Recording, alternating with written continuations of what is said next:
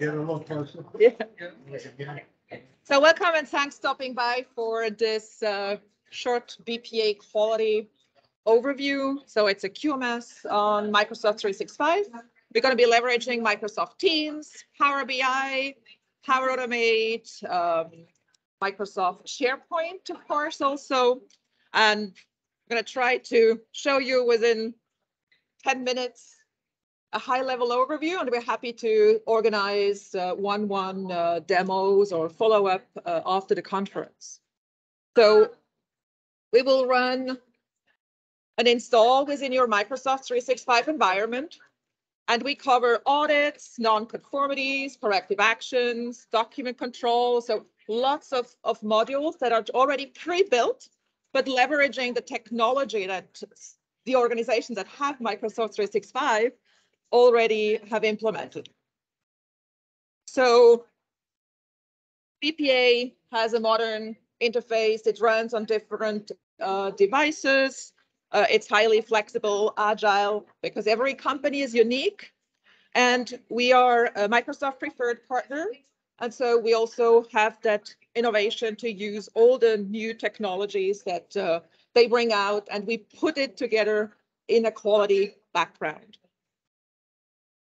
So there is a live demo recording available. So we're going to be providing a link to that time-stamped video. And I will tell you later how to access that environment. So BPA will run within a SharePoint team site. So it's your environment. There's going to be a SharePoint team site set up. And then within an hour, technically, you have a QMS that covers a lot of modules, like in the PowerPoint before. And we can share also all these content. Today, I'm going to be focusing on the audits. And if there is a little time, compliance document management. From a security standpoint, it's in the secure cloud from Microsoft 365. You already have users set up. All the IT retention policies or access limitations are handed through the IT rules. No new user password management. Everything is centralized. So we have major modules that the homepage can feature. This is yours to be configured.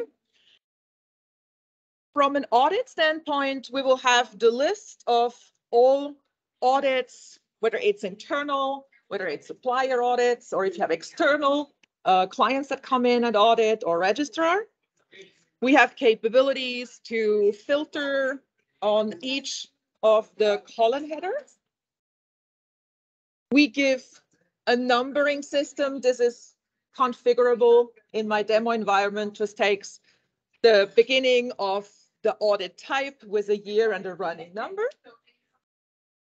All that list and information can be shown through Microsoft Teams.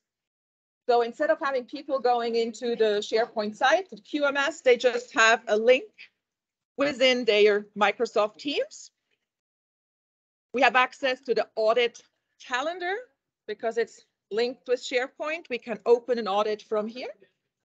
And of course, the whole data mining with all dashboards is leveraging Power BI.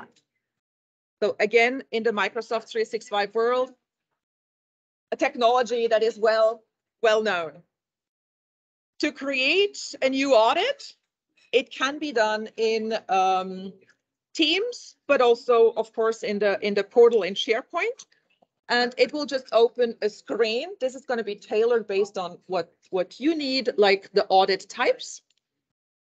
We can say if you do any regulation against standards, audits, clauses, all this is going to be relevant to find the correct questions and build for the auditor the checklist.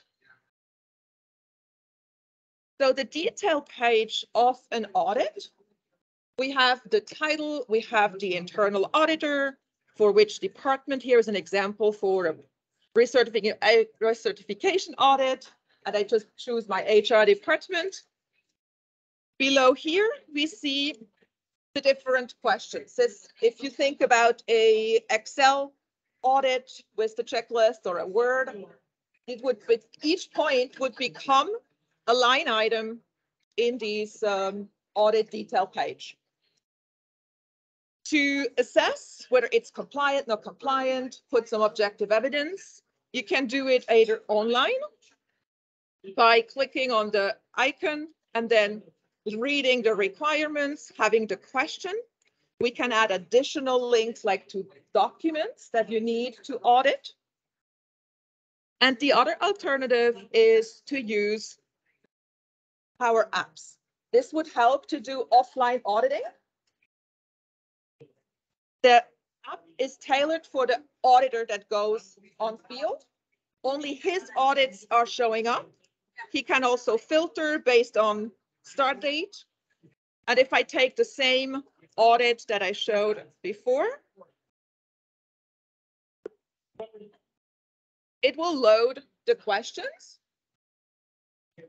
And now you could just go through the different topics and quickly click compliant, not compliant.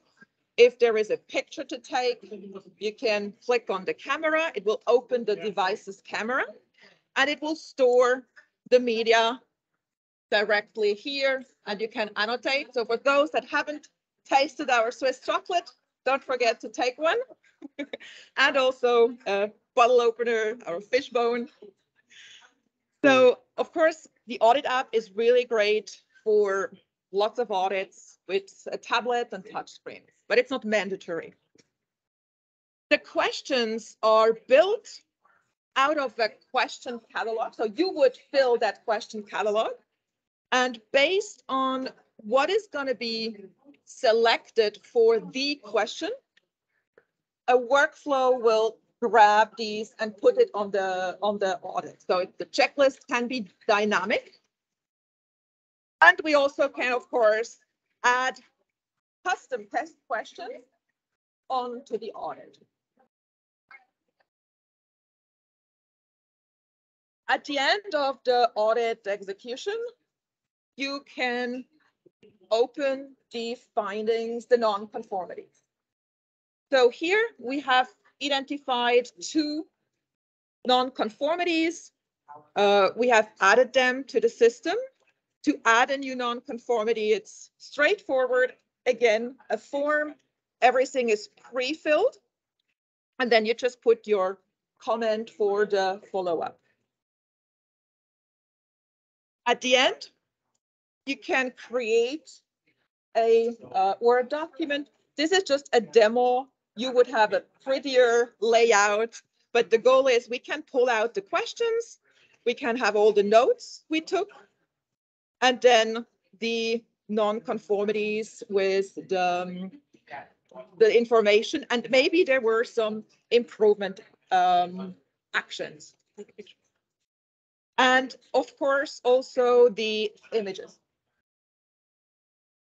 Now, if we do supplier audits, same thing, the header of the supplier audit, it progresses in different steps. And here for that supplier audit, we identified 2 non-conformities. So we can send the report I showed you before by email. This can be tracked under the activities. And you could even put yourself a wait task that it comes back. And we have an option that the supplier can answer to the non-conformance by using Microsoft Forms. This gets automatically collected onto the correct non-conformance. They don't have to. Yeah, they just have the form, like you or some of you have entered the watch. And then this goes all through Power BI again to slice and dice the information.